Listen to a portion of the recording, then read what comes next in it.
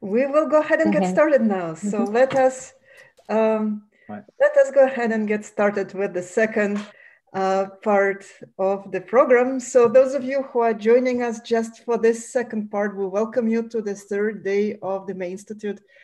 We are very excited to have an opportunity for us to come together and discuss topics in mass spectrometry and proteomics and computation and quantitative studies, and still, be productive and have fun despite all the circumstances. So I hope that you will find the program in these 2 weeks useful. So if you are joining us for the first time in terms of logistics, just so you know that at the bottom of your screen, you have two boxes. There is a chat box and a Q&A box. So the chat box is best to contact the panelists for some logistical issues if you're missing a URL or you need some particular kind of logistics question. But if you have questions to the presenter regarding the technical topics, so please use the Q&A box, and it allows us to organize the questions.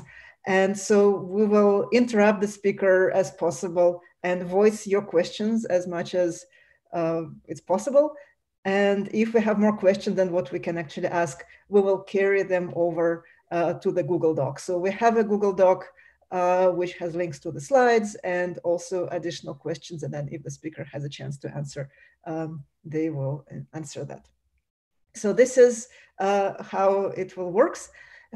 And so now let me introduce our second keynote speaker of the day, Professor Ruedi Aebersold. It is my particular pleasure to welcome Ruedi back to the May Institute. Ruedi has been a participant with us for a number of years, and we had together co-organized and co-led multiple short courses and multiple events like that. So it is a very special honor for me to introduce Ruedi, although I'm sure you know that Ruedi doesn't need much introduction. So Ruedi holds a PhD in biology from University of Basel, and then he was a postdoctoral fellow in Caltech. He had faculty appointments in University of British Columbia and University of Washington. In 2000, he co-founded together with Lee Hood and Alan Underem Institute for Systems Biology in Seattle, which was a pioneer in developing interdisciplinary approaches to biological investigation. And then in 2005, Ruedi went back to Switzerland to become a founding director of the Institute for Molecular Systems Biology in ETH Zurich. And Ruedi made numerous contributions to our field, and this includes approaches such as ICAT to labeling quantitative mass spectrometry. Ruedi's lab made important contributions on the computational side, such as transproteomics pipeline and databases such as Peptide Atlas. Ruedi made really important contributions to targeted proteomics and SRM, and also more recently to data-independent acquisition and SWAS. And what I personally find particularly fascinating in Ruedi's work is, on one hand, the connection between the technology and the biological applications, and how with the technologies that are developed in his lab, Ruedi makes sure to show their practical utility for biological studies. And then the second thing, which I also find particularly amazing for Ruedi's work, is his mentoring and his way of interacting with junior scientists, and how many people from his lab went on to become very influential independent investigators. So it is really my honor to welcome Ruedi back, and we very much look forward to your talk, Ruedi. Thank you. Okay, thank you very much, Olga. It's fun to be here in my office and give this talk, and hopefully we'll have some discussion. It would be, of course, much nicer to be in person in one site, that one also will have personal interaction, but it is not possible right now. And I would like to acknowledge and also congratulate Olga and her team, Mina, Ting, and Kylie, and the whole team, that they managed to put together this May Institute in this entirely new format. I think it is working quite well. And the benefit is that instead of the number of people that can be reached is of course larger, but of course the interaction is much less personal. So I hope we will still have a good exchange here in this format. And now I would like to start. So Olga created a title, Modern Technology for Modern Biology. It's a good title. I changed slightly the focus. I mean, it's not the focus, it's the same focus, but what I would like to focus on in this hour or so is how we can use the data that we create by these now pretty amazing proteomic techniques to learn new biology. Because ultimately, it is great to have mass spectrometers. They are very powerful. They produce beautiful data today. But ultimately, I think it is about what does this data mean, and what can we learn about biological processes that we do not know yet. So this is basically my topic. So let me start out by saying that biology and also medicine is essentially about function and phenotype. So we see here on the right-hand side two individuals of the same species, and everyone will immediately see that they differ in one phenotype, of course also in others, but one is size. So everyone can observe that. And of course, for a long time, one did not understand why is this, that some people in the same species are so different from each other. And in medicine, of course, the same questions arise. A person may be afflicted with a particular disease, another person not. And so we would like to know what is the underlying difference between the molecular difference between these phenotypes altered, like disease-associated normal, so that medicine could eventually undertake something to reset this disease phenotype. So we have been conditioned in the age of molecular biology over the last few decades that we use molecules as surrogates for function or phenotype. So we believe, I think this is one of the bedrock assumptions in molecular biology, that it is the molecular constellation of a cell or an organism that determines its phenotype. Of course, we don't know the rules, at least not precisely how specific molecules affect a phenotype. There is very clear indications of, for instance, in Mendelian genetics, where the link between the molecular landscape of the genome and the phenotype is quite clear, but usually it is much more complicated. And so as proteomics researchers who operate in this field of molecular biology, we would assume, and I think this is one of our convictions, that the better or the best maybe surrogates for function is proteins. And why is this? Because proteins, of course, carry out most of the biological functions. They catalyze them and also control biological function to a large extent. So this has led to the notion that if we would understand and could measure and understand the function of essentially all proteins that are in our system, that is usually a cell, or could be also a multicellular organism or an organ, then we would make a lot of headway with understanding the biological processes. This is an assumption, and I think this is the guiding assumption that many biologists and proteomics researchers pursue. So here is just a few numbers to illustrate how complex the system is, that we nicely can draw as a cell, and we can give it a nucleus, indicate a nucleus and some other structures. But in the reality, this is an exceedingly complicated and actually amazing structure that we are studying here. So it is a highly complex, multiplexed chemical reactor. At any given time, hundreds, if not thousands, of biochemical reactions are concurrently occurring. The size is very small. We can see them in a light microscope, of course, these cells, and the volume is approximately 1,000 femtoliters. size is a micrometer. So with the naked eye, we don't really see a cell. There's exceptions like oocytes, particularly frog oocytes, but generally these cells are in micrometer range.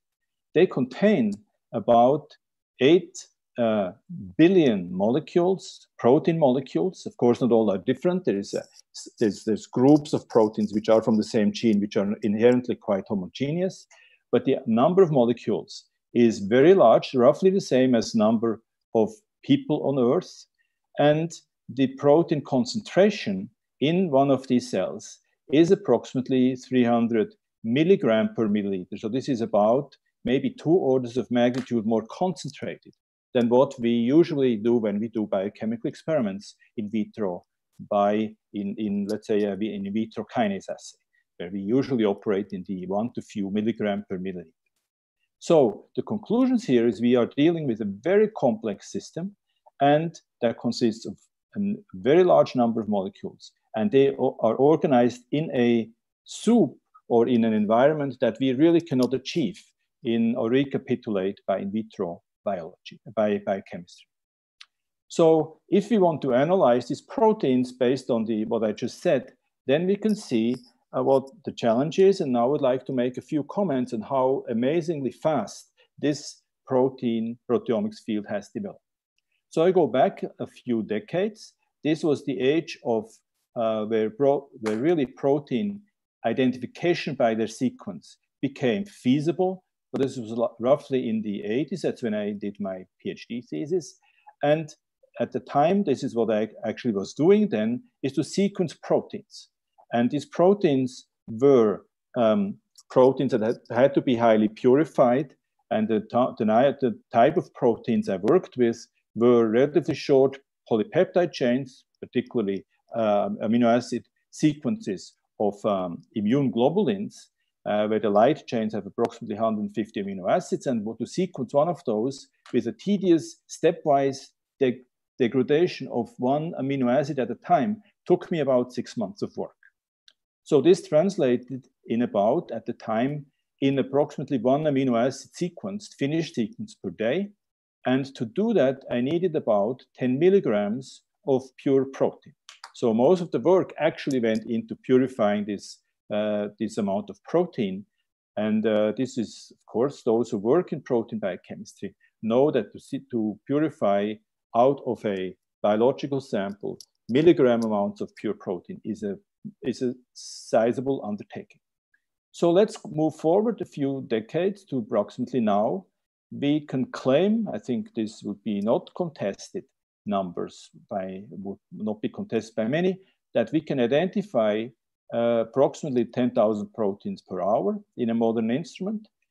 This translates in about 1.5 million amino acids sequenced per hour compared to 1 a day some decades ago. And the average amount of protein required from a Wi-Fi sequence of proteins and complex mixtures would be about 250 femtograms. This is an enormous progress. And in genomics, there's a famous picture from the National Institute of Health of Genomic Sciences, and it shows that the progress in genomic sequencing in terms of sample throughput and price has been roughly following Moore's law, actually exceeded Moore's law. So it's faster than what Gordon Moore predicted for the duplication rate of microchips, basically electronic devices. So here we see, I made some assumptions here, and the student in the lab, Amir Banai, made this plot. And based on the results that I just showed in the previous slide and some number of milestones in the development of mass spectrometric methods out of the protein chemistry methods that were used some decades ago, we can conclude that in terms of the required protein amount to sequence a protein, the progress has been faster than Moore's law. And also in terms of throughput of proteins measured, for instance, by proteins or amino acids identified per time unit, you also see that it is faster, that exceeds Moore's law, which I think is an indication how rapidly the field has developed. So not only have we sequenced a lot of proteins, there's also a lot of resources that allow the field of proteomics to really do the analysis more reliable and really generate data with high quality. So I want to just now in the following point out a few of these resources which are generally accessible, and then move on with what I really would like to talk about. So one resource is the Human Peptide Atlas, and it shows that it's a part of the of a consortium to acquire and share the data that have been generated by these mass spectrometric studies in many laboratories. And this was started in 2004 by visiting scientists at the time, Frank Desier, together with Eric Deutsch and Alexei Nesvitsky at the Institute of Systems Biology in Seattle. So we thought we would collect data that people generate anyway, and once they publish a paper, we would ask them to donate the spectra. And then Eric Deutsch particularly developed a computational pipeline to conclude which peptides and proteins were represented by this massive amount of data consisting of hundreds or thousands of data sets. So this is roughly a state of today. For a few months ago, so hundreds of millions of peptide spectrum matches have been established from this very, very large number of spectra that have been donated from thousands of experiments.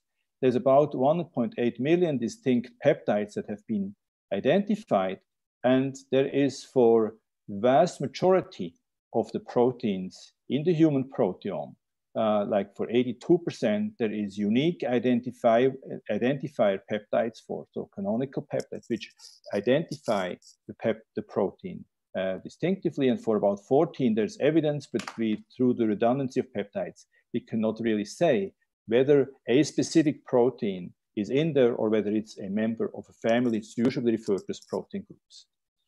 So this means that the community of scientists who have donated the data, which is also, for instance, accessible. The same data is also accessible through PRIDE in the consortium called Proteome Exchange Consortium. Then this means that we basically are able to cover most of the proteins that are in a human species, but the same applies to many other species.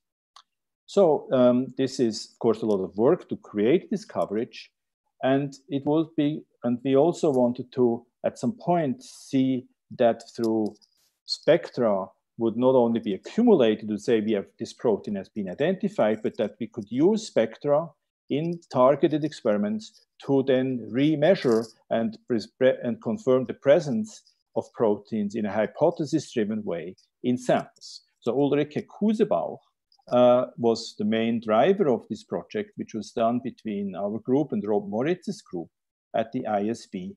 And she undertook to synthesize a large number, about 150,000 peptides, which were selected to represent most of the proteins of the human proteome, and to generate spectra of these peptides in different mass spectrometers under different fragmentation conditions. So we call this the Human SRM Atlas, and it's a resource for targeted assays to quantify essentially any protein in the human proteome.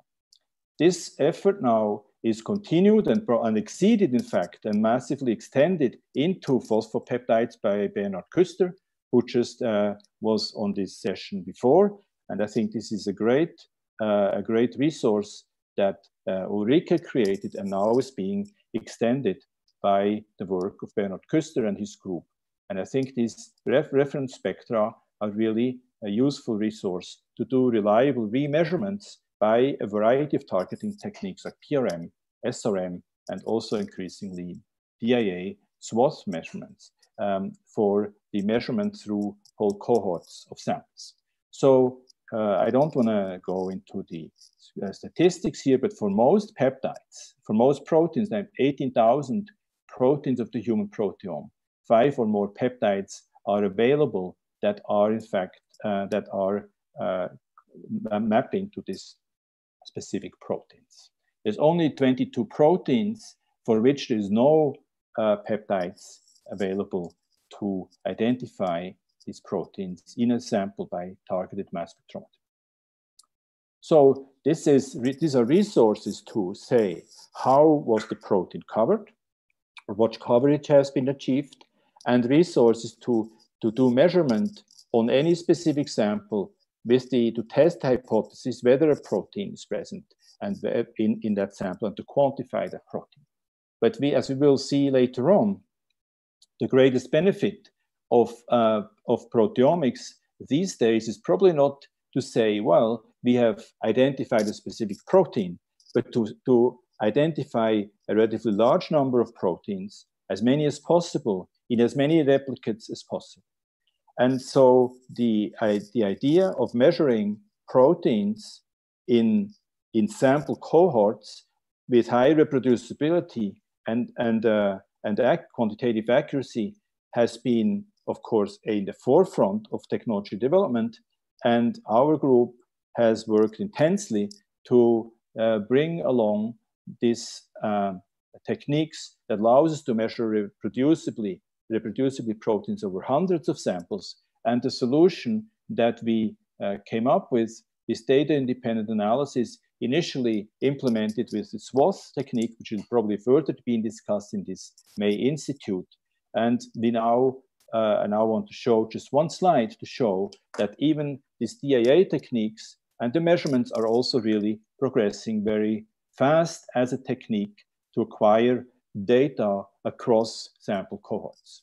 So this is from a collaboration that we have undertaken with the group of Matthias Mann and the group of Hannes Röst in Toronto, and also supported by Brucker, who developed an instrument which is called PASEF. So this is basically an instrument that combines a quadrupole TOF instrument with a ion mobility device that stacks up ions so that the ions can be accumulated before they're being analyzed. And so this allows us to measure, basically to make much better use of the ion statistics. So virtually, well, I shouldn't say virtually all, but most of the ions that are being created at the source are actually used to create fragment ion spectra. I don't have time here to get into this technique. There's an article in bioRxives that describes the instrument as well as the technique. I just want to show that this machine, in conjunction with the DAA technique, really provides quite fascinating data. So this is a replicate analysis of 200 nanograms of total lysate of HeLa. So this is a relatively small amount that is injected on a 100-minute gradient.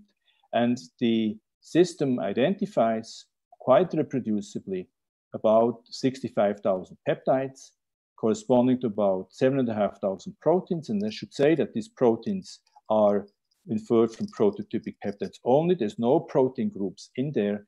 And when we look what is detected in a single shot from this analysis, it is the blue part of the curve here, and it's the proportion of the white curve, which is the library that which was generated by 24 reverse phase fractions of separated fractions, and by DDA analysis of the same instrument. So then there is the reproducibility. So most peptides are covered in the repeats, except some where the signal to noise becomes very unfavorable. And there, of course, some peptides are only detected in a subset of the replicates. So this is just to show that the technique of acquiring data from large cohorts to generate data sets which are of quite deep into the proteome and are quite quickly generated has also been progressing. And I think this roughly represents now the state of the art. And it's also a data point from this Moore's law calculation that I showed before. It's one of the last data points. So we would conclude here that for many biological explorations where we would like to learn new biology, we would need to have a first data set. And we used to think about identifying as many proteins as possible from a sample. I think this is still valuable for some applications, but for many more applications, it is more valuable to have a data matrix where we have N samples and P proteins. And this data matrix can then be used for clustering, for correlation type of analysis. And I will then expand in the next minutes on how we use data created by this type of analysis, this data matrix type, to learn new biological insights in a number of different scenarios. So just a couple of comments on this matrix and its shape and dimensions.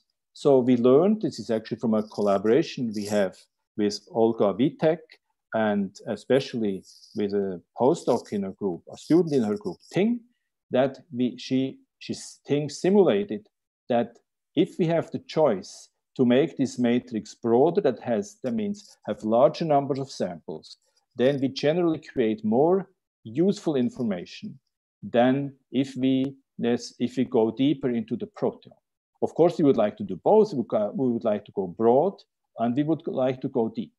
But there's always a trade-off with resources. And if we would have the choice to allocate certain amount of resources either into a larger number of replicates, larger number of samples, or to use the same resource to dig deeper into the proteome of fewer samples, the simulations that clearly show that it is a benefit to go for more samples, potentially at the cost of a larger number of proteins. But of course, we would like to go deep as well. And this DIA technique that I just showed allows us to go quite deep, quite fast, and also to go through a large number of samples. So all the subsequent analysis that I'm going to show, we now discuss how we can extract biological information, are always dependent on data matrices of some sort where we have a certain number of samples that are measured in a certain number of proteins. And from this data matrix, as opposed to a list of proteins, we try to conclude new biological insights. So to summarize this first part, what I would try to illustrate, just as a setting the scene for the subsequent part, I try to justify why proteomic researchers focus on proteins as their subject matter of study. That is because proteins, we think, are very close to biological function, because they catalyze and control most functions. Proteomics is justified by the focus, therefore, on the function modules or molecules of the cells. I try to show that proteomics has made enormous progress over the last few years. There's now solid evidence for most proteins in the human species and in other species. There's reliable spectral assays for virtually the whole predicted human proteome that can be used for hypothesis testing using targeted analysis. Reproducible, deep, and quite accurate measurements of proteins in single-shot DIA methods is certainly possible. And Bernhard talked about TMT, which has, of course, measurements which has very similar objectives. And these techniques allow us to generate extended data matrices of actually quite good quality. So we will conclude here so far that we can measure proteins amazingly well, but how can we translate these large-scale molecular data into functional biological knowledge? So this is now the points I would like to discuss in the following. So as a guide through these next few kind of vignettes, I use a graph that was generated by Isabel Bludau, who was a student in our group till a few months ago. And she wrote at the end of her thesis a review where she discussed the complications of the proteome and the challenges it poses. So we have now said so far in this presentation that we focus on the proteome And most proteomic studies are focused on an instance of the proteome that basically consists of any one of a number of transcripts or translation products of transcripts from any one of the genes. So we know, of course, we have roughly 20,000 protein coding genes in the human proteome. And these are translated. And when we identify proteins, we would typically say we have identified a protein from this gene, but we do not make a specification typically which form of that protein we have identified. And we know, of course, that there's a massive expansion of the number of molecules which we believe are functional molecules that are generated from these 20,000 or so protein coding genes as we go along the axis of gene expression. So this graph shows that we see that, of course, these genes are transcribed at first, and then at the level of transcription, there is a diversification, for instance, through alternative splicing. There is then the further amplification of the number of potential products that these alternatively spliced transcripts can be translated, and in different forms, for instance, through alternative start sites. And then, of course, there's enormous diversification at the level of post-translation modifications. And then there's a further enormous combinatorial space where proteins, or more specifically proteoforms, derived from these amplification or expansion mechanisms can, to some extent, combinatorially form protein complexes. And at the end here, we have the phenotypes. And what we would like to know, of course, which functional units, which proteoforms, which protein modules, or combinations thereof are actually functionally and causally causing a particular molecular function and potentially phenotype. So this poses enormous challenges. And because we can measure these things quite well, we can measure thousands of PTMs, for instance, phosphosites or UB sites, ubiquitination sites. We can measure different proteoforms. We can measure number of protein complexes, but we don't necessarily know what they functionally mean for the cell and the determination of phenotypes. So this is the topic I would like to discuss, approaches where we can make basically determine, based on proteomic data, the functional significance of the proteome. And I will do this at 4 different stages here as we go along the axis of gene expression. We will talk about the functional insights into translation products of a particular gene. This is what most people measure.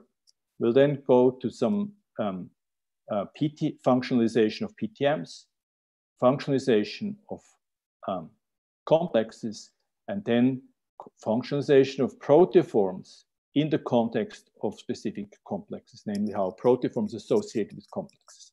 So we'll see how far we get, because this is quite a lot of material and we'll want to be cognizant of the time, but this was what I thought we would do. So let's go to the first question.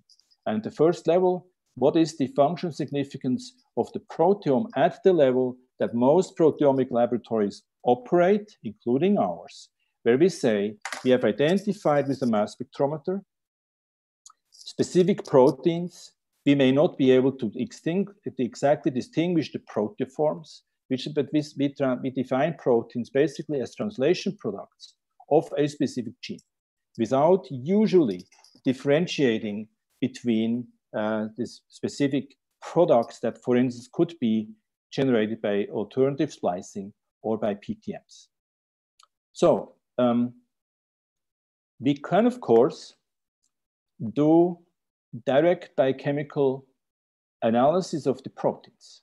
And this can be done and has been done very successfully by in vitro reaction. So an example here is a direct experimental determination of a biochemical function of a protein in the case of a protein kinase. So we would have, this is just an example, there's many other examples one could use, but we would have a protein that is a a substrate of a particular protein kinase. One might use a panel of proteins if one does not know the substrate specificity of this kinase, and would simply incubate this target protein with, for instance, radioactive ATP in the presence of a particular kinase for which we want to test the activity.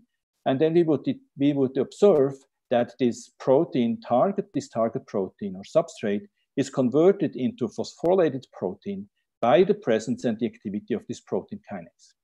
So this is a very classical biochemical experiment.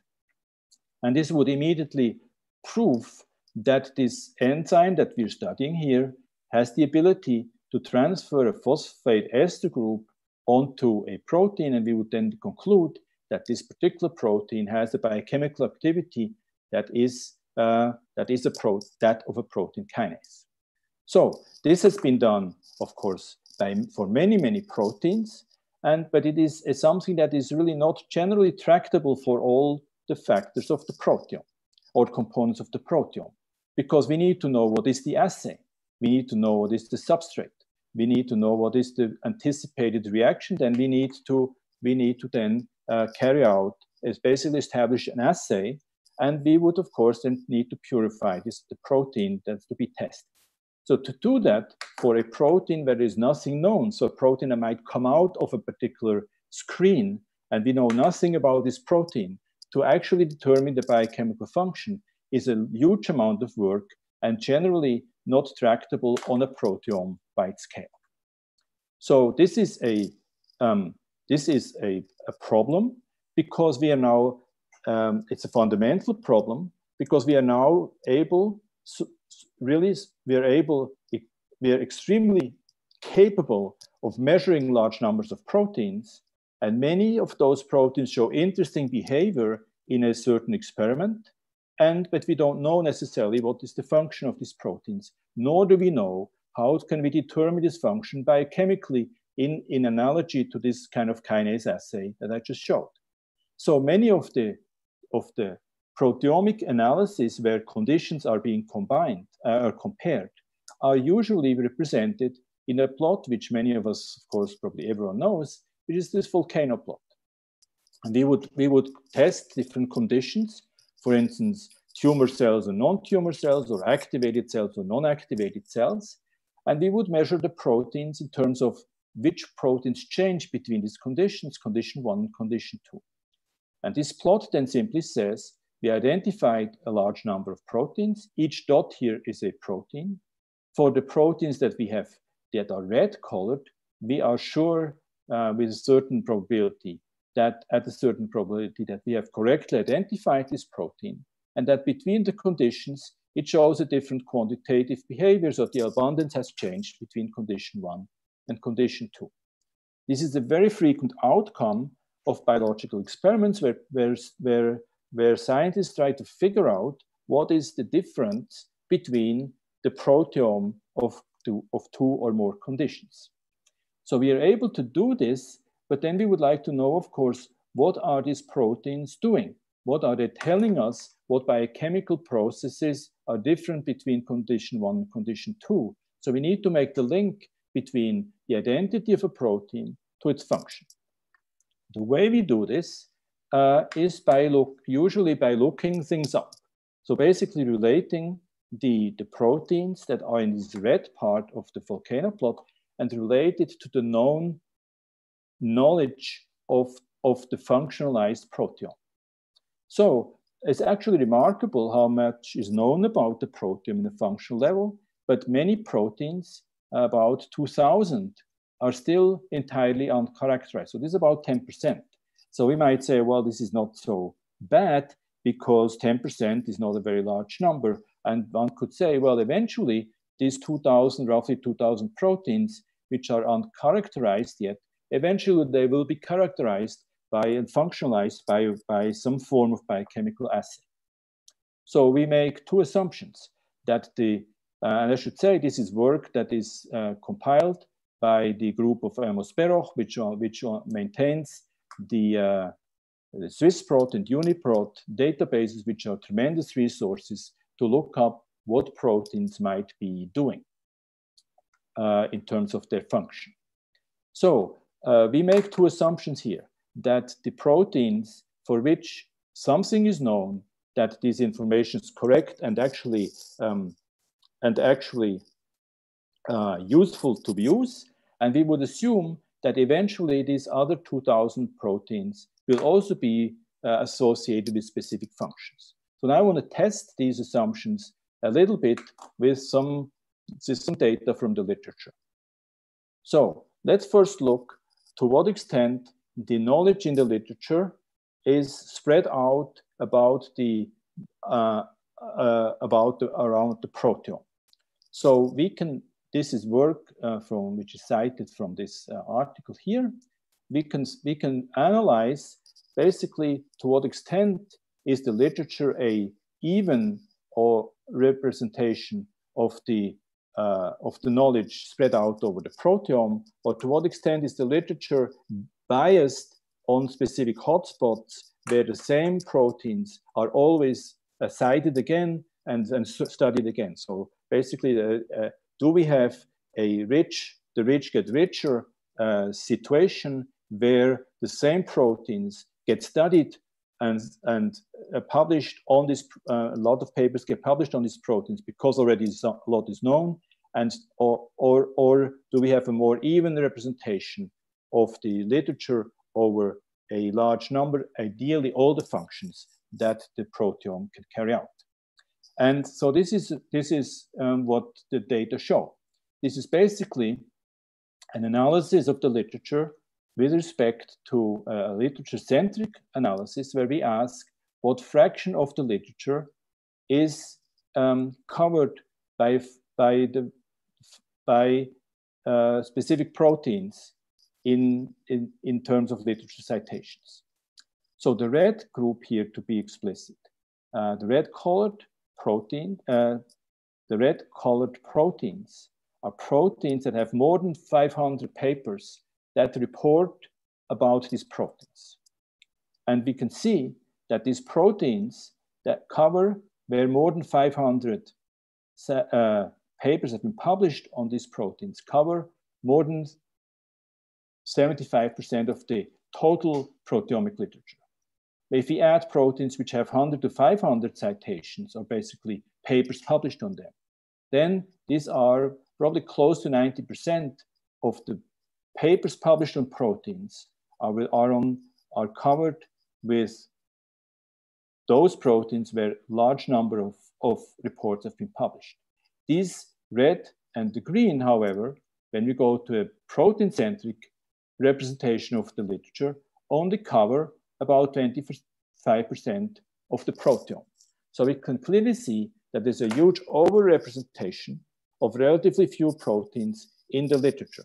And there is a large fraction of proteins, namely all these here, which the blue, the ochre, the gray, where there's less than 20 papers for about 40% of proteins, is less than 20 papers have been published about these proteins. So there's a huge bias in the literature today about the proteome.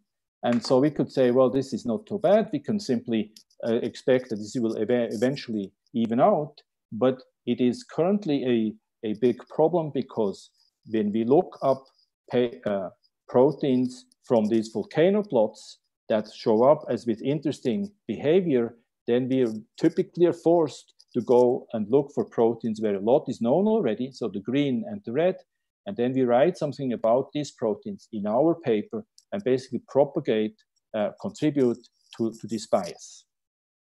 So this bias has been clearly noticed. This is an interesting report from the group of Stöger in 2018, where they said, can we take the protein literature and can we find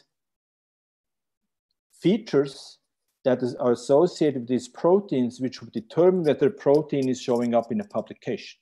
So this is basically the same question that one might ask in a biomarker study, where one has a number of proteins and will ask, do these proteins allow us to classify patients. So here we would not like to classify patients. We'd like to have features on these proteins that would classify basically the publications, whether these proteins are showing up in publications. And so what they came up with is that a relatively small number of features of genes or proteins predict the number of publications. So that means basically, and these are very well known, studied biochemical processes or cell biological processes, which have been extensively studied, and dozens or to hundreds of papers have been published.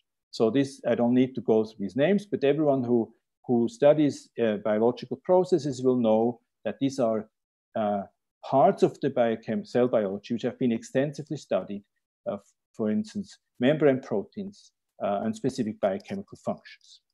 So they went even further. They even said, can we basically develop a classifier from studying the proteins that are frequently appearing in the literature and make it through peer review, that would allow us to predict where, if we write a grant proposal, which type of proteins we should write the grant proposal apart, so that the grant proposal has a high likelihood of being funded.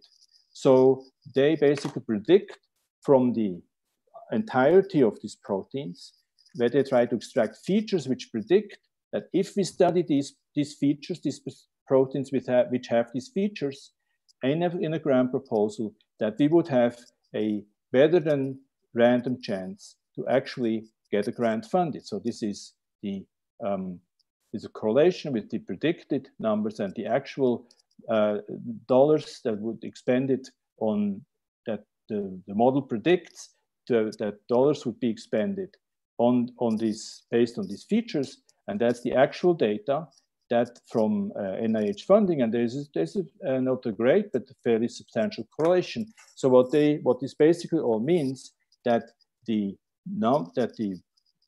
publications that are making it through peer review and scientists publish are repeatedly focusing on similar features, and these similar features are covered by specific sets of proteins.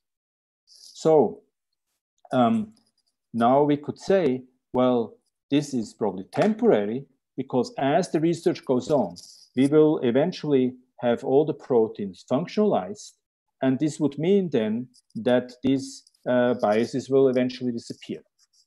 So here, this is again from this paper from Sinha. They studied over time whether there were new proteins entering the literature. So new functions that are carried out by proteins that would enter into the literature. We have several curves here, and these curves are proteins that have a certain number of papers that report on them. So this one here is 500 or more papers. The green is 100 or more papers. And the curves up here, these kind of the two on top, are papers where there's virtually nothing known. So there's 0 or 1 paper that appears in the literature. So these are the newcomers. These are papers that report on proteins which previously have not been described. So this is encouraging, because from the 60s to 2000, and I come back to the reason why I made this bar here in 2000, is that in this biochemical age, there was every year a number, actually an increasing number of proteins entered the literature with description about their function that were previously not known. So there's an increase in the expansion of the coverage of the proteome in terms of function assigned to proteins. So it was kind of the hope that the bias would diminish. But now we entered in 2000, basically the omics age, and we see a trend, a distinctive trend, change in trend. The number of proteins that are reported newly in papers, so these are proteins for which nothing was known, and now someone went through the trouble of assigning a function, do, for instance, biochemical characterization of this protein, and entering this in the literature has drastically decreased. So whereas the number of proteins for which 500 or 100 papers already have been published has increased. So the trend towards the bias, increasing the bias, the trend of the bias has been increasing as opposed to decreasing since the emergence of omics, the omics world. I think this is my personal view. This is subjective, not objective, is that the reason of that is techniques like clustering, volcano plot, association studies, basically data-driven approaches, where we generate a large volume of really high quality data in proteomics, but also of course in genomics and metabolomics. We then have the challenge to identify what these proteins or genes mean. And what we do is we go and look up what's already known and report on these proteins. It is much easier to write a paper on a protein like P53, where there is thousands of reports, and say we found a new aspect of P53, than to say to take a protein like this here, where nothing is known yet, and say we found this protein to react under certain conditions in its abundance, for instance, by when we stimulate a cell with a certain factor.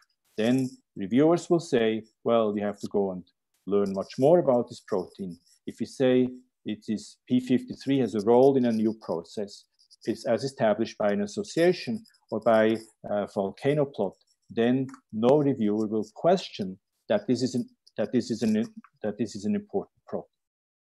So this is to me, this is fairly interesting, and I think it points towards an urgent need in the field of cell biology and biochemistry to reverse this trend and to find ways to enter new insights on a large, to report new functional insights on a larger number of proteins which have not really been functionally studied so well. Maybe there's very little known or nothing at all. This is also, of course, a great opportunity for proteomic researchers to undertake that, but it is difficult work, and it's not so clear how one would do that. So I want to summarize here this part. What I wanted to discuss is the determination of biochemical function of proteins that are identified in screens. For instance, in volcano plot screens, association studies, or in cluster, in analysis like clustering.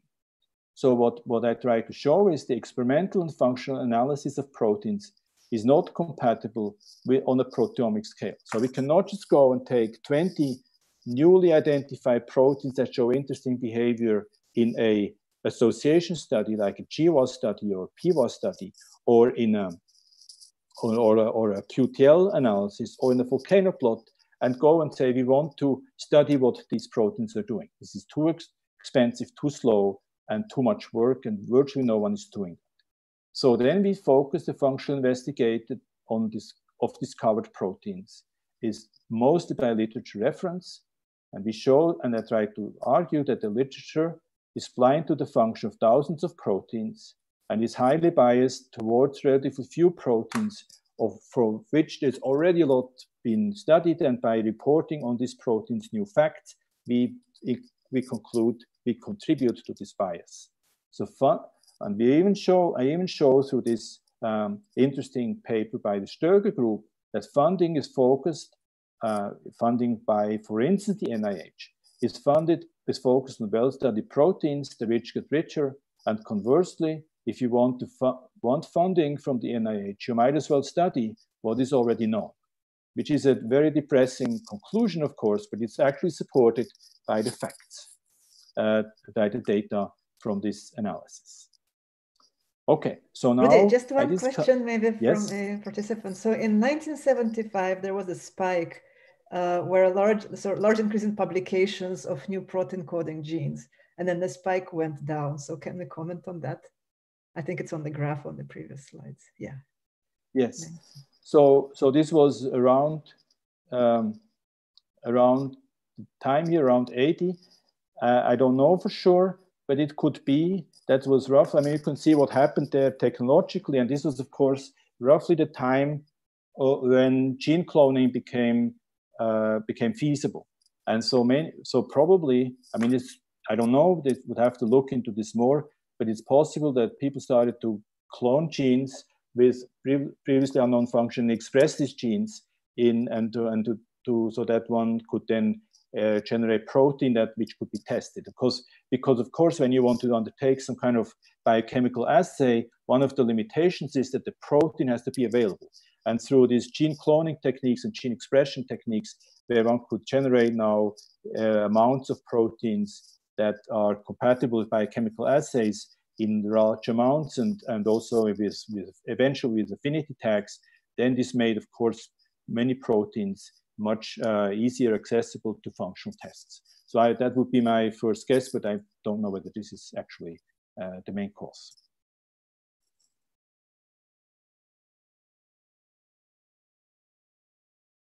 Okay, so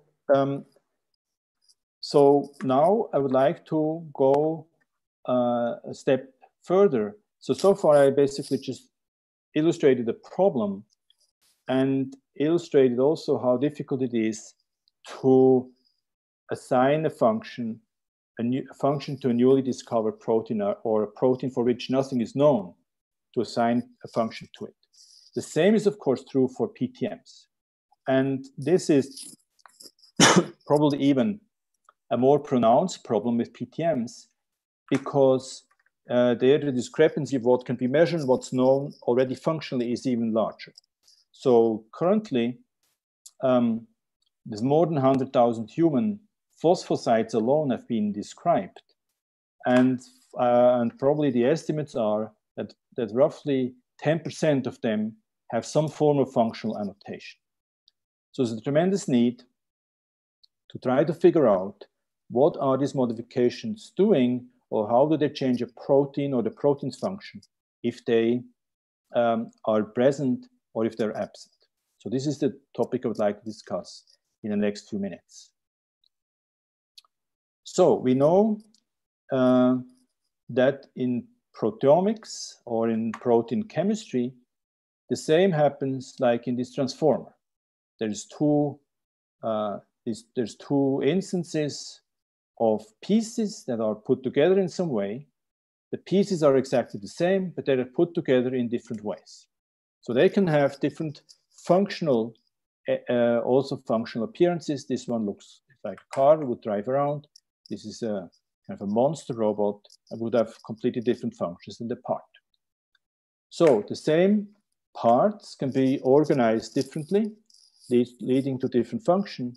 And we also know that this conversion between one function and another can oftentimes happen by changing the modifications. So basically, by driving the shape from one shape to another by a modification. So now, translate this into the biochemical world. This is a graph. So this is work that was carried out by Tina Ludwig a while back when she was a postdoc in our group with Ana Paula Olivares and Paola Picotti. And this was a collaboration between our group and Uwe Sauer's group at ETH.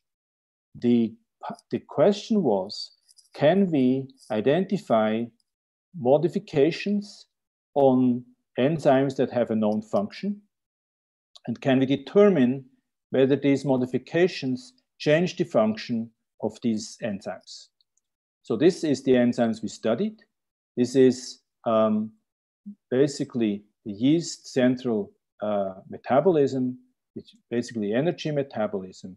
We see here glycolysis, TCA cycle, and so very well known reactions.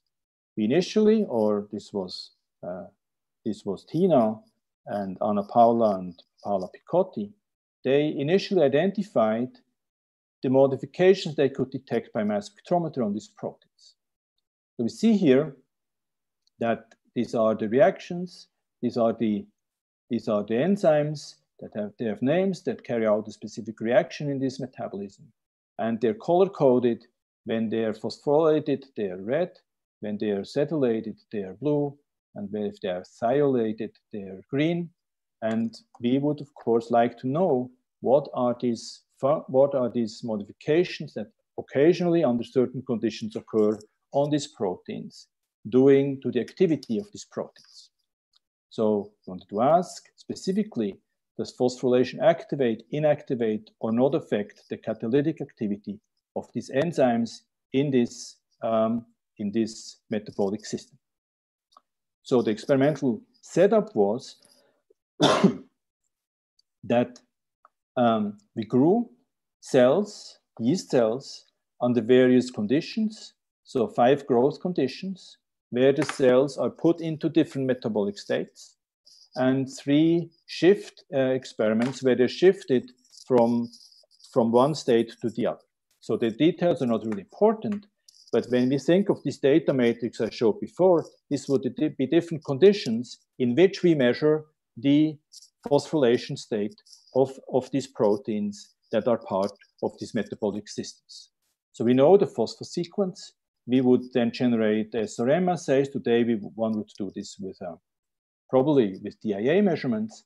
But the principle was to put the cells in different conditions with the assumptions that the metabolics, that these enzymes would be in a different functional state. And we would observe this functional state by doing quantitative analysis of the phosphorylation sites that are known, that were identified to be present on these proteins under the specific conditions. And then we would correlate this phosphodata with other data, and the data we correlated with was metabolic flux. And metabolic flux basically means is the flux of substrate through that particular enzyme. Each one of these enzymes has an adduct and converts an adduct into a product. And this flux is measurable also by mass spectrometry and by the field of metabolomics. So we basically would generate different data on each enzyme. We would determine the abundance of the enzyme. We would determine the phosphorylation state of the enzyme. And then we determine the flux, the metabolic flux through that enzyme under a variety of conditions. So this is a typical case where we generate this data matrix of conditions versus a quantitative entity, and in this case is the phosphorylation state, and we have correlated this then with the flux. So we can then do the following. It's an enzyme, hexokinase, doesn't really matter, the name doesn't really matter, but it's an enzyme that carries out a specific function. It carries out glucose, it converts glucose into glucose 6-phosphate with the utilization of ADP. So when this enzyme, we can measure the phosphorylated enzyme form of the enzyme by proteomics. We measure the flux through this enzyme metabolomics, so basically how often it does this as a function of its phosphorylation state. And if this correlation is positive, then that means the more phosphoform is present, the higher the flux. We would say the phosphorylation activity, the phosphorylation event activates the enzyme. When the flux correlates positively with the non-phosphorylated form, we will conclude that the phosphorylation actually inhibits dephosphorylation, because the more non-phosphorylated proteins present, the higher the flux. So we can use this correlation of 2 data types. We integrate this data by correlation, and we basically say we can conclude whether a phosphorylation event that's observed in any one of these enzymes is activating, inactivating the enzyme, or is doing nothing to the activity of the enzyme. So this is what came out. These are names of enzymes in this pathway, in this central carbon metabolism, that are for which we found phosphorylation sites. And here we have a number of them where phosphorylation activates the enzyme function. We have a number of them where the enzyme is inactivated by the enzyme function. And so these are relatively few enzymes, and there's in the whole study were a few more. So in fact, there were 16, we found 16 phosphopeptides that could be tested in this approach. So you might say, well, 16 is not really a proteome-wide study. And so this is, of course, true. But before this was done, this was not so long ago, this was like between 12 and 15, There's only one, the whole literature of metabolism, which is one of the best studied biochemical systems that we know. There's only one enzyme for which the phosphorylation has been described to affect the enzyme activity. This was the enzyme PDA1. And so in this simple study, we could create data on we could discover 7 phosphosites that activate enzymes, 2 that inactivate enzymes, and several others had no effect on the enzyme activity. So this is not large numbers, but it expanded the number of the prior knowledge multiple times. And this, of course, was done by SRM by following a relatively few phosphorylation events. We have now since repeated this analysis with a much larger number of phosphosites monitored over a larger number of conditions with DAA measurements. And these data have been acquired, but they're not really analyzed yet fully. But it doesn't matter, because I just wanted to show a principle that we can use data-driven inference by relating the data obtained in systematically structured assays to relate to some other activity, for instance, catalytic activity that can be measured by, for instance, metabolic flux analysis to learn the functional significance of specific PTMs. I think this general approach is extendable to many other biochemical systems, and I think this circumvents the need to establish a definitive biochemical assay for every protein in tedious one-on-one work. So the summary here would be the inference of functional states of identified proteoforms. The abundance of a protein does not indicate the amount of its activity, as we know that, of course, and we would like to know whether the activity is modulated by specific proteoforms, for instance, phosphoforms of a protein. Direct activity measurement is prohibitively expensive on a proteomic scale. It should be scale. And activity state can be inferred by correlating suitably structured data sets. The example I chose here or presented is protein phosphorylation, quantitative changes over a number of conditions correlated with metabolic flux changes under these conditions through specific enzymes. And so these are basically association studies, and they depend on high quality protein versus abundance data matrices and some other type of data, for instance, metabolic flux analysis. So during time. 20 minutes, how are we doing roughly 20 minutes left. Okay, so now I would like to move to this arrow here and focus on the function of protein interactions and specific protein complexes. This is, of course, an interesting field because we know also from biochemistry that most biochemical functions are not carried out by a specific protein in isolation, but most frequently by complexes where multiple proteins associate with other proteins, or for that matter, RNA. And we also know that these complexes are frequently modulated, for instance, by PTMs, or for instance, by phosphorylation. And so there's this argument which was used a lot by the argument of guilt by association. So if you know some proteins, a protein of a complex to have a specific function, for instance, to be a protein kinase, and you can establish that the green protein associates with this protein kinase, you would assume that this green protein in the wider sense is involved in protein phosphorylation as a broader biochemical activity. So this is the topic I'd like to now discuss. I would like now to discuss exemplify with a study that a huge amount of very useful information can be learned from the protein complex level, so how proteins are organized in the protein into modules. I'd like to show that these modules are to some extent a buffer of changes that are occurring here at the transcriptional and translational level in terms of abundance changes. And I would like to show that we can detect changes in the proteome at the level of their associations, the modularity of the proteome, that are directly related to phenotypic changes that we can observe. So let me first explain what we do here, and then I show some results.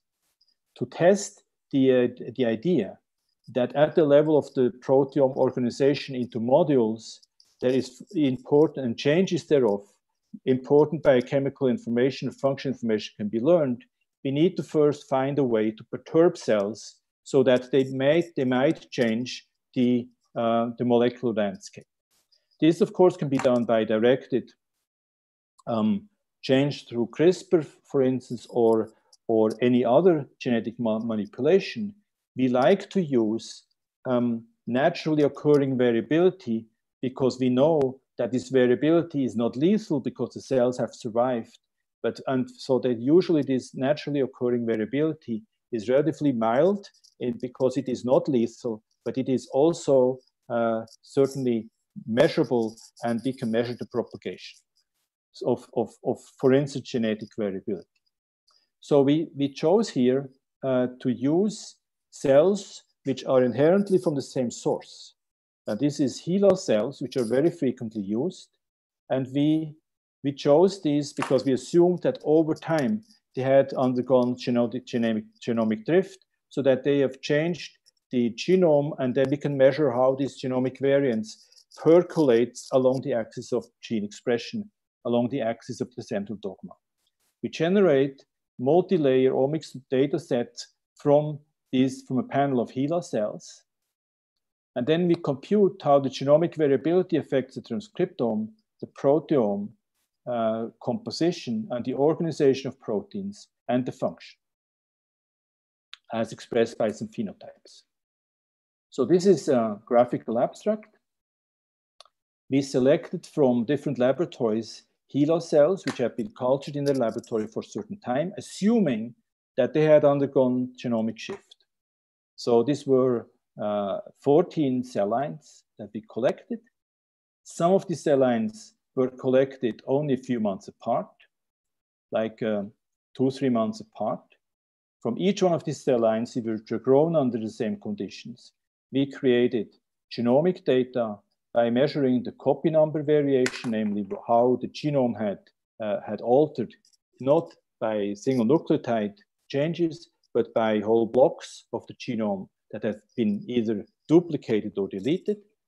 We measured RNA expression, steady-state proteome, protein turnover, and we measured some phenotypes.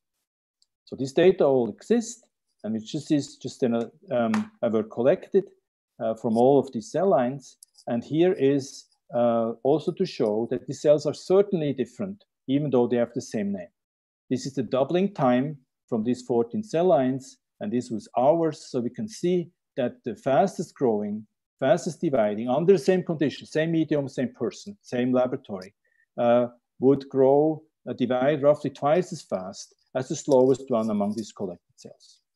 So this is clearly a phenotypic difference. And then we measured another phenotype, and that's the ability of the cells to be invaded by salmonella. So salmonella are bacteria that infect human cells, and so one of the phenotypic measurements we could easily undertake is to ask which one of these cells, if we fed them or exposed them to a certain number of salmonella, how many of the salmonella would go into the cell.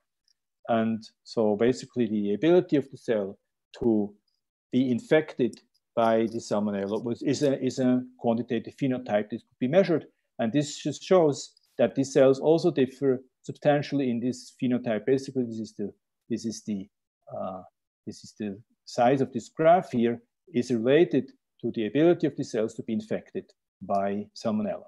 So they differ quite substantially. This one cannot be infected at all, and the others can be infected to some extent, but to different extent.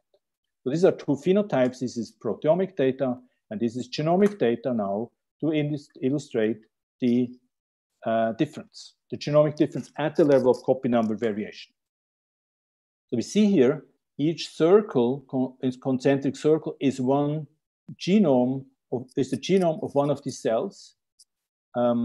Red means there's a high copy number. So there's multiple copies of this particular locus present. Green means a low copy number, like 1 or 2.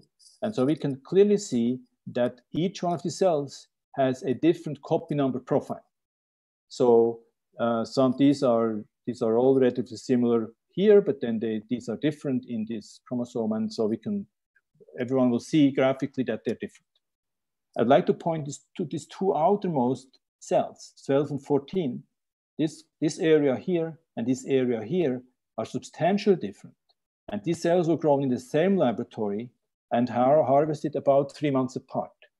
So within 3 months of culturing these cells in the laboratory, a substantial duplication or loss of duplication of this chromosome 15 and chromosome 8, a substantial part of it, was observed. So these are highly unstable cell lines which have implications for reproducibility of research results, which I don't want to discuss here.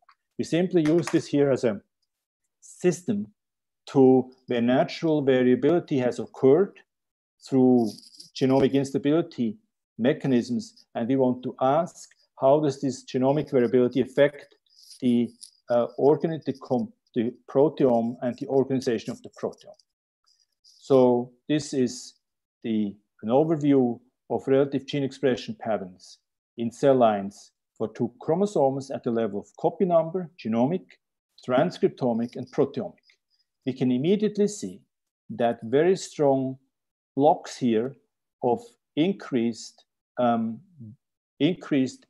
presence, copy number presence of specific chromosomes or parts thereof is tendentially also apparent at the transcript and protein level, but not as distinctively. So even in this red zone here, we have green zones, which means there is proteins and transcripts and proteins in loci which are amplified that are not amplified.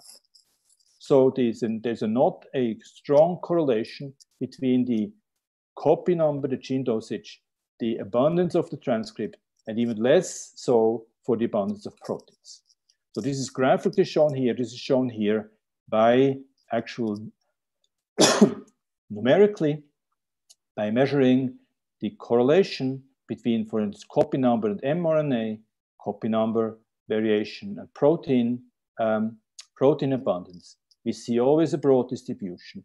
We see a mean correlation factor which is positive, but not strongly positive. So basically, this means that, which probably everyone already knows, that there is not a predictable correlation that's strong enough to allow us to predict the amount of protein from the amount of an RNA, and does not allow us to predict the amount of RNA from the amount of copy numbers in a gene. So this is pretty well known. And now we wanted to see whether we could deduce some conclusions in relation to the proteome organization. So now a clarifying question on the previous slide. What is a protein loss, the bottom? This is the degradation. K-loss, this is basically a representation of the half-life of the protein, which is measurable by mass spectrometry, by using isotopic labeling, and then basically measure how the signal decays. So it's a representation of the half-life. I'm coming to this. I'm glad you asked that, because I use this term now in the next slide. Thank you. So now we correlate. So now this is going a step further. Now we want to ask the question whether in the proteotype or proteome organization, namely the fact that proteins associate into complexes, is a determinant, or can be whether the gene dosage that we see can be compensated by the organization of the proteome into protein complexes. So to explain that, or to investigate that, we categorized the proteins that were measured into two groups. One is a group which we call complex in. These are proteins which are known to be in complexes, and they know that because they are proteins which are known to be in a complex in a database called Quorum. This is the best curated database for protein complexes. And we have, so these are the complex in proteins. And this one, the greenish ones are the complex out proteins. These are proteins which are not known to be in a complex. They could be, but there's no evidence for it at this point.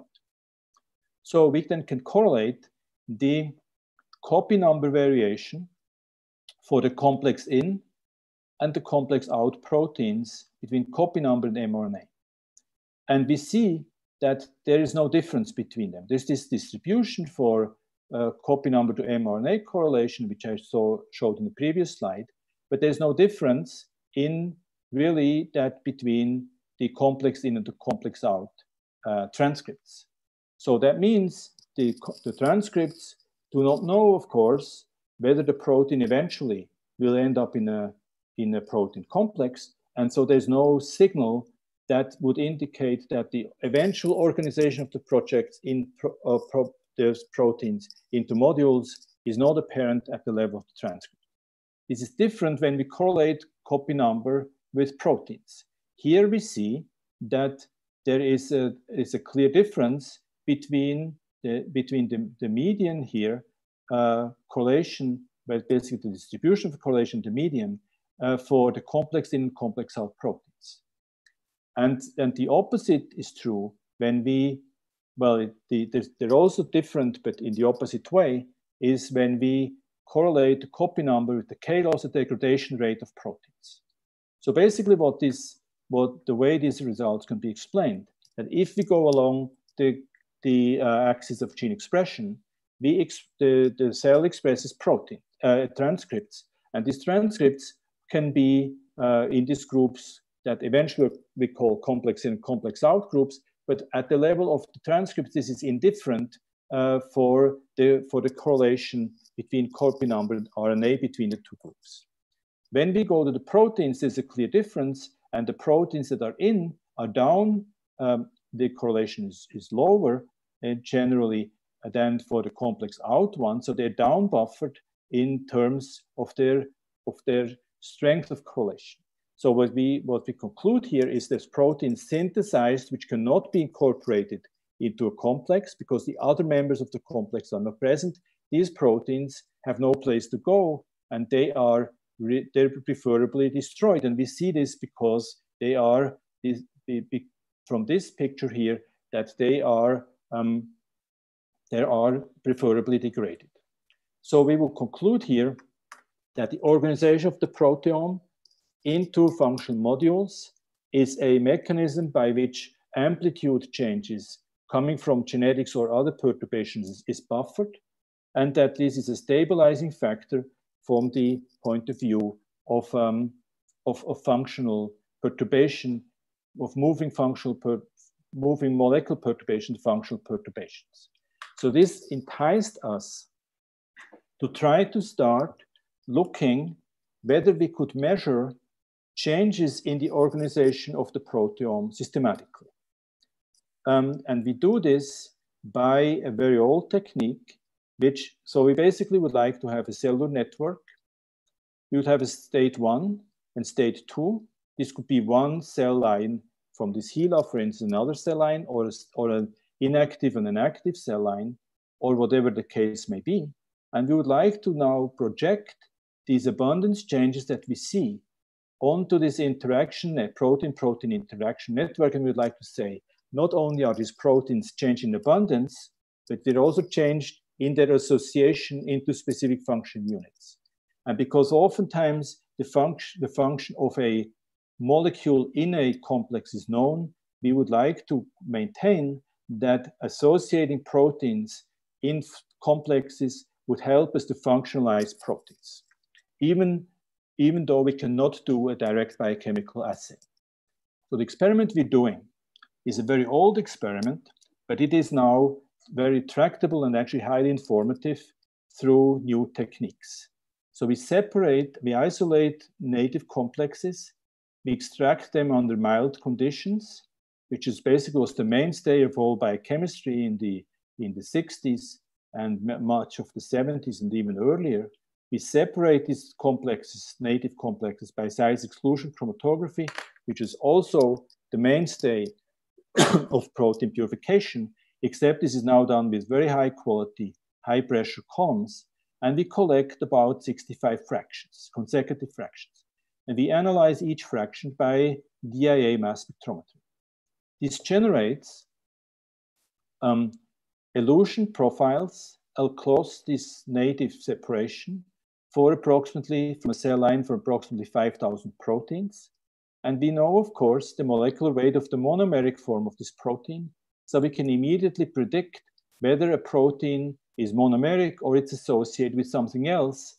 And through a software tools that were developed by Isabel Bludau and Moritz Heusel, we can do hypothesis testing whether a certain protein complex is present or not. So this was described and is not the subject of this discussion. Now I'd like to go a step further and basically start with about 5,000 such elution profiles, and we project them now onto protein interaction networks. We basically test the hypothesis whether a specific perturbation changes a specific region of the protein-protein interaction network. And the protein-protein interaction networks we use is quorum, string, or PrEP. These are all different types of protein-protein interaction networks that have been generated. It also could be bioplex. So we represent here a protein interaction networks by having proteins, these symbols, and they have an edge, and this edge indicates the likelihood that in the data set, the sex-was data set of a specific cell, this interaction is observed. And this interaction, we call this interaction observed if the proteins, these two proteins, that this half moon and the blue precisely co-elute in the dimension of native separation. So there's approximately a dozen factors that tell us whether they are likely to be interacting, because it's not just the coelution of the apex, also the peak shape, the relative intensity, and so on. So it's basically the same principle that we apply, that you would apply with in Skyline for scoring peak groups of transitions to identify or determine that the peptide was present. There's a number of factors which allow us to calculate the probability that this interaction is observed in this state.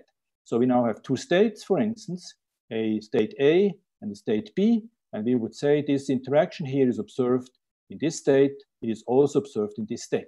We have also interaction here, which is between the ochre half moon and the violet circle, and in this case, there's evidence that in this state that this interaction is present, is observed, and in this case, it's not observed. So these peaks are absent, they don't co-elute. So with that, we can walk through basically the whole interaction network, a string, and test each interaction, whether there's evidence in the data set that in this particular instance, this interaction is likely to be active or not. So this is an algorithm that is called CCAT, was developed by George Rosenberger, who is now a postdoc in the Califano group, and it's been described in bioarchives. So now when we use two of these cell lines, of these HeLa cell lines, that are phenotypically different, we can see differences at the level of protein organization, which are fairly profound. And I will show then that they directly lead to functional insights that relate to phenotypes. This is an overview. Each dot is a protein complex, and they're color coded. And in this complex, we see various differences. The color code is down here. We see differences in total abundance, in monomeric abundance of this protein, in the assembled abundance of this protein with other proteins. And so there's a whole range of different, qualitatively different differences we see for proteins that are part of protein complexes. Overall, we can test in this data set about 7,000 protein-protein interactions using this algorithm. And this is a balance sheet of the type of differences we detect by two cell lines which are nominally HeLa cells, but they have diverged through genetic drift. So we see, for instance, 86 complex stoichiometry differences, 82 differences in protein interactions, 80 differences where the complexes are of different abundance, and so on. So there's a rich information that is directly functionally relevant because each one of these complexes that are on the goes of change very likely has some biochemical connotation, for instance, from APMS experiments or from association studies. I think I need to skip that for reasons of time. Yeah, we have just 1 or 2 minutes left. Yes, but I want to show now that specific changes in complexes can explain the phenotype of invasiveness of Salmonella, because we can basically reconstruct from this data a whole organelle, which is called the invadopodium, which is a complex mechanism of where the Salmonella are invading the cell. And if there's a disbalance of subunits, which is in a complex which is observable from this data, this organelle is not forming, and the Salmonella cannot invade. So basically, can make a link through the genomic variation to the expression of genomic variation at the level of transcripts and proteins, but now also at the level of protein interaction networks. And because proteins tend to interact around specific functions, we can then relate some of these perturbed functions to specific biochemical pathways. For instance, this invadopodium, which explains a numerically measurable phenotype. So I was planning to, but now run out of time, to also make the point that we can detect differences in individual proteins, for instance, through alternative splicing or PTMs, and then test whether these modifications would affect the organization of the proteome. So specifically what we're trying to test here is whether if a gene generates alternatively spliced protein through alternative splicing, different proteins, whether these different proteins associate with different complexes. That would indicate immediately that the two or more splice proteoforms that are being generated undergo or participate in different functions. And this the principle of that is that if we have a protein showing here the exons that can be alternatively spliced into a blue protein where this exon is being used, and this one where this exon is being used, we can use in the native separations of these protein profiles through sec fractionation. We can ask whether the reddish and the blue exons basically form proteins that associate with the same or with different protein complexes. And so Isabel Bludau has generated an algorithm that tests that for the whole data set. And so she can detect from, in one particular instance, where we look for cell cycle dependent changes in proteoforms associating with different complexes from about 5,000, 4,800 proteins. She detects 413 instances where a gene generates different proteoforms, and these proteoforms associate with different protein complexes, indicating different functionality of these splice isoforms that are being generated, some of which are cell cycle specific. So I don't have time to show this data, but I would now like to summarize what I try to show and try to discuss. So initially I showed that proteomics has made enormous progress from the point of view of identifying proteins from virtually all protein coding genes. I then tried to say that we're facing two very significant challenges still in proteomics.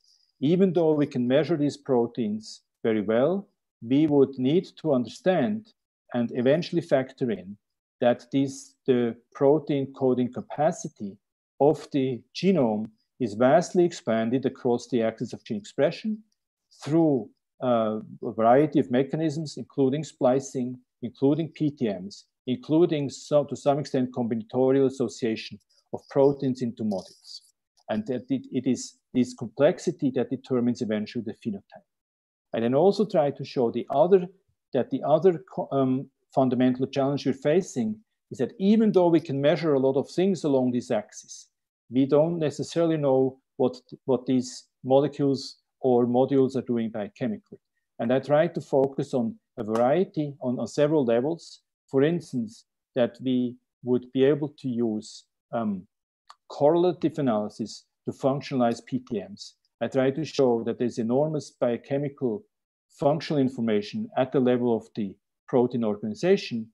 And at the last part I wanted to show, which I had to basically skip over, that we can combine the association of proteoforms, differential association of proteoforms with different complexes as a readout to say whether specific splice forms or PTMs participate in different functions by associating with different functional complexes.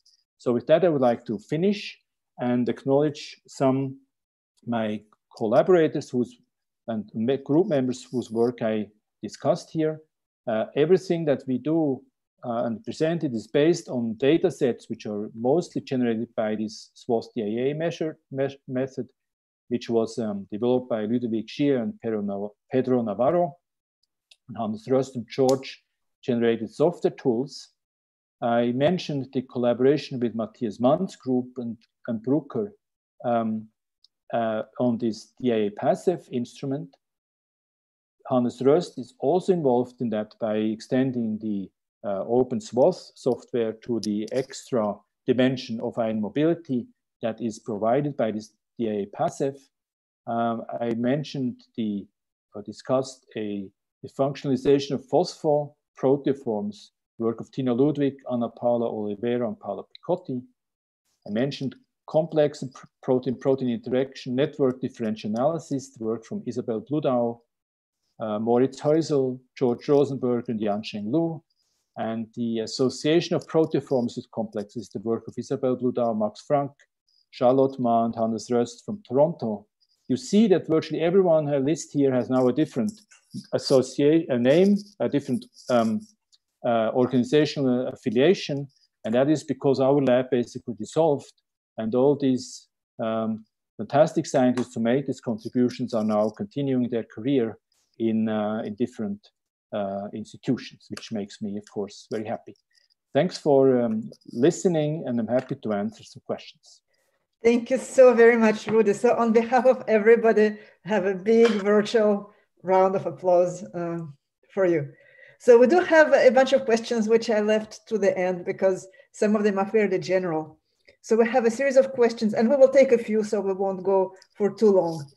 So a few technical questions about the network. Do you get the same networks if you use S200 and S300 chromatographic sec columns? As far as the proteins complexes that are separated by these different columns, the answer should be the same, but they have different ranges of separation power, and then of course there is a number of complexes that you don't see in one column but may see in the other and may be resolved.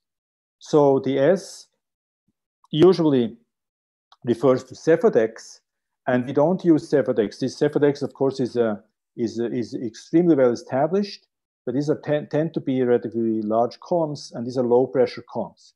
We use high pressure columns to do basic HPLC type separation by sizing, and of this there's a whole panel of columns available. Some separate up to 10 megadaltons, or even very large modules like mitochondria are still separable. And in fact, we actually do see, not mitochondrial ribosomes, but in fact, we do see flavors of very large particles like ribosomes, which is a very interesting direction of research, which is very heavily pursued, that modules are extremely well studied biochemically, like the proteasome, the ribosome, and others, COP signalosome. They are not inert modules. They actually appear in different flavors, and there's a lot of biology to be discovered there. And I think these native separations are a good tool to do that. So another question is, how do you assign proteins to complexes? Are there any quantitative value cutoffs that you use? Yes. So we assign. So it's of course probably well known that the idea of separating these proteins by native complexes and then mass specking through each fraction is of course not new. There's a lot of work that's been done by many groups, particularly Leonard Foster, Angus Lamont, and others. Usually the problem was not the measurement, but exactly the problem that the question raises. You have roughly 5,000 protein elution profiles along the size exclusion axis. The size exclusion chromatography is not a highly resolving technique. It has a peak capacity of certainly below 100. So peak capacity is basically an indication of the number of bins that you could create to really distinguish different molecular entities from each other. So it is essentially a problem that you have, by chance, a relatively high likelihood that out of these 5,000 proteins, 2 might co-elute in the same peak, but not actually interact. So this has been a difficult issue for a long time.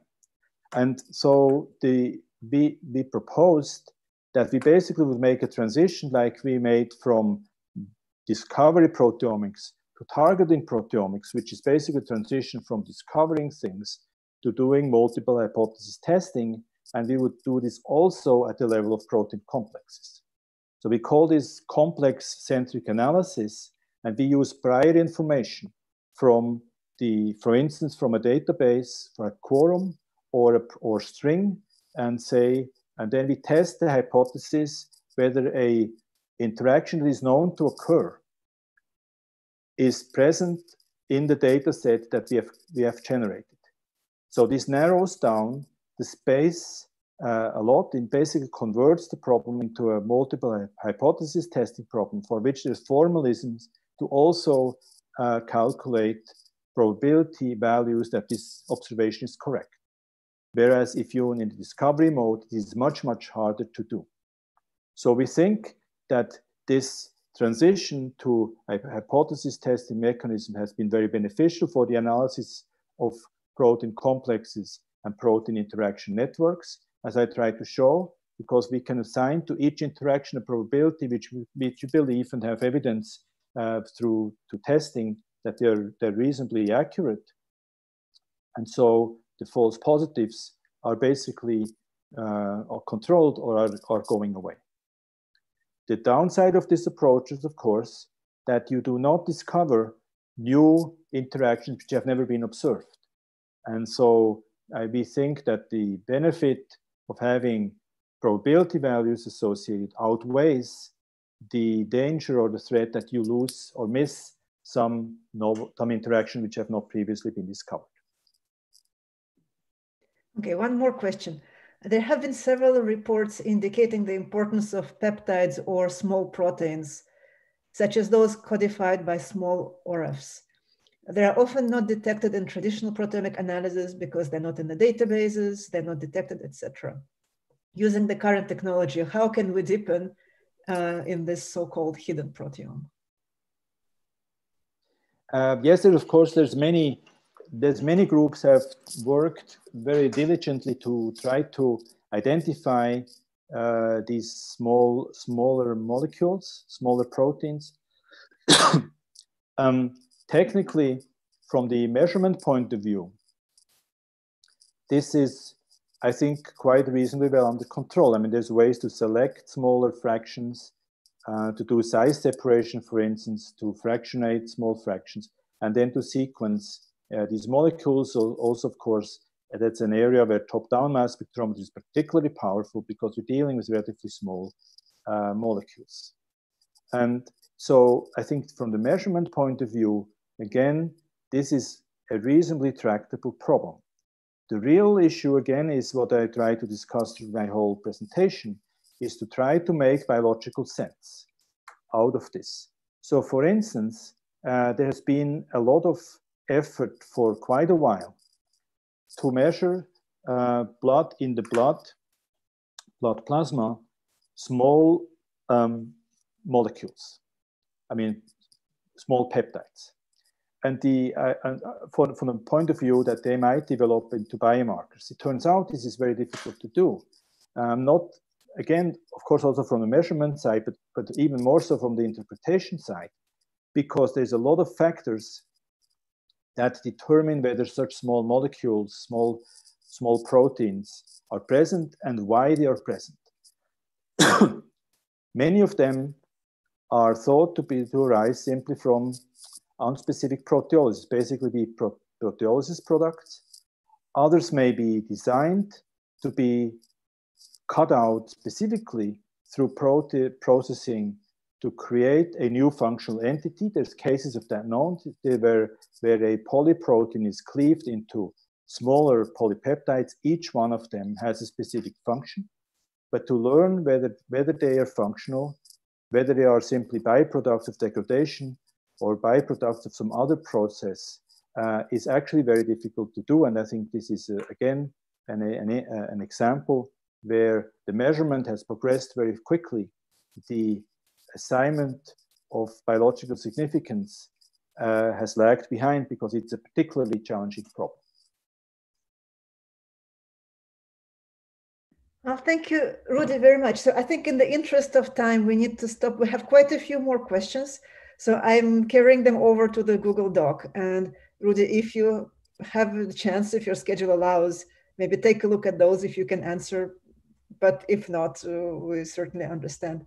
So let us close. I make an effort to go through and answer as many as I can in the next. This is perfect. This is perfect. Thank you so very much. So if I didn't get the chance to ask your question, it will be posted in the Google Doc.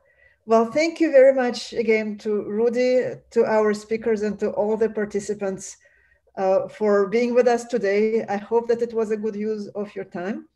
And so tomorrow and Friday, we have a deep dive into Skyline with presentations led by Brendan McLean. We are very fortunate to have a chance to follow these presentations by the developer of Skyline. And it will be fairly technical, fairly in depth, and I think we'll be very fortunate to have a chance to learn from Brendan as well. Thank you so very much for